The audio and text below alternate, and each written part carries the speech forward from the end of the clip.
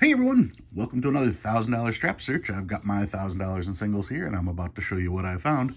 But before I do, let's talk about this week's tip. Now, most people that collect US currency seem to collect literally US currency. Stuff from the Federal Reserve, maybe some nationals, but there's also all of the Confederate notes. And there's a lot of really beautiful Confederate notes out there. Technically, those were from states that are now part of the U.S. and were part of the U.S. beforehand.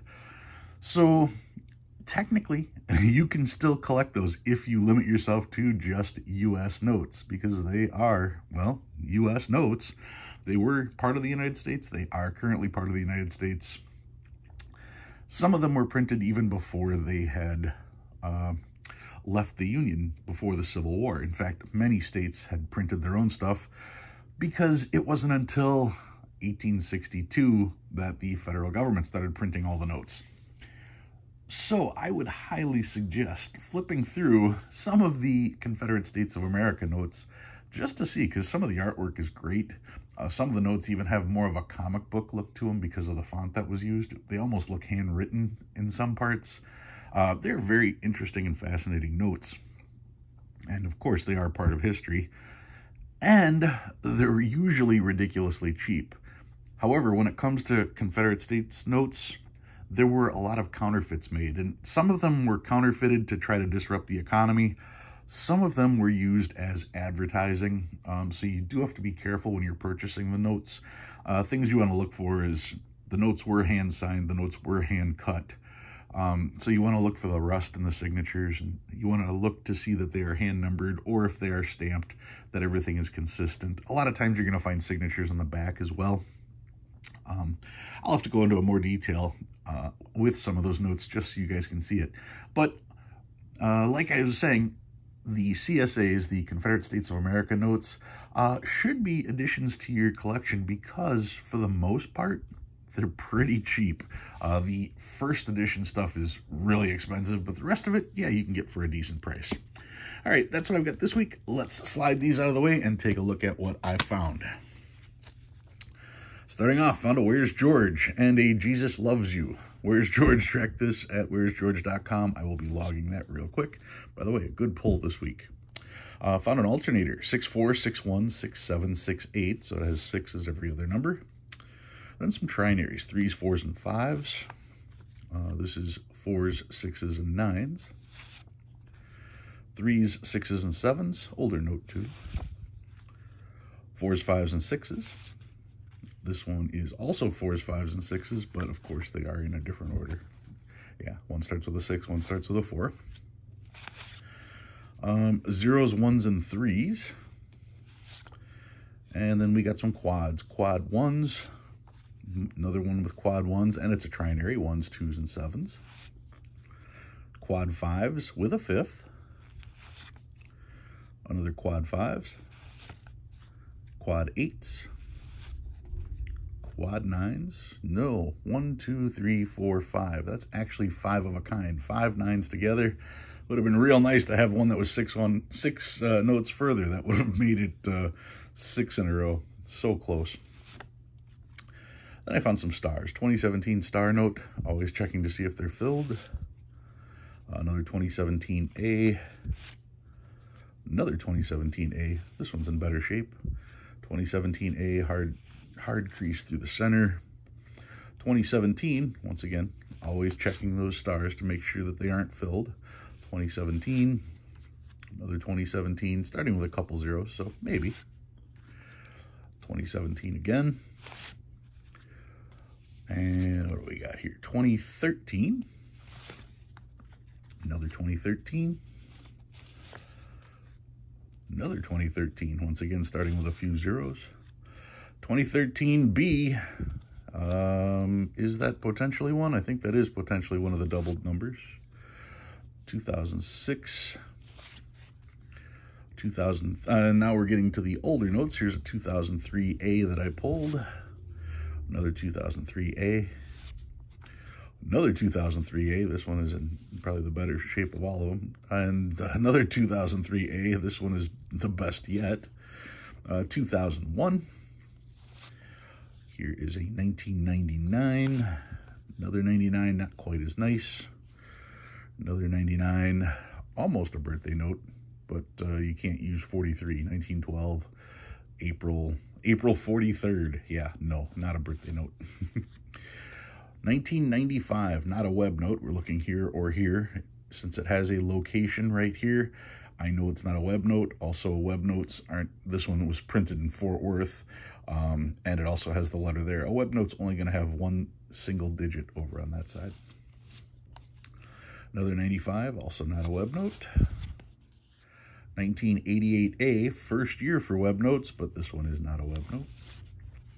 Another 1988A. And the oldest note, this one was from 1988, not an 88A. And it's still got some crispness to the paper, so that was kind of cool. All right, so what did I pull this week? Well, this week, since I was talking about CSAs a little bit, I did get a hold of a really neat CSA that I wanted to share with you guys. This one is from September 21st, 1861. So if I remember correctly, this is before the actual war had started, if I remember correctly. Confederate States of America, $20, issued in Richmond, Virginia, and you can see the guy is he's on a boat. You can see the boat in the background over here. This would be the, I forgot what you call it, but you can see where you stick the boards in so that they can walk around in a circle to pull up the anchor. Really cool boat up in the center here with 3 masts, a couple in the background as well. And looking on this side, you've got all kinds of detail. Now, when you read, this one is tougher to read because they've got some of it here, some of it here. Let's see. It says receivable in payment of all dues except export dues. That's what it says in the stamp. Over here, can't quite make out all this stuff because it's a little bit darker. But it says 6 months after the ratification of a treaty of peace between, and by the way, here's the of a, and then it says the Confederate States with the United States, the Confederate States of America will pay $20 to the bearer in Richmond, Virginia, September 21st, 1861. Then it's hand signed. You can see here it's also hand numbered, making that really interesting. So once again, this note was essentially a promissory note saying that the Confederate States of America will pay after they win.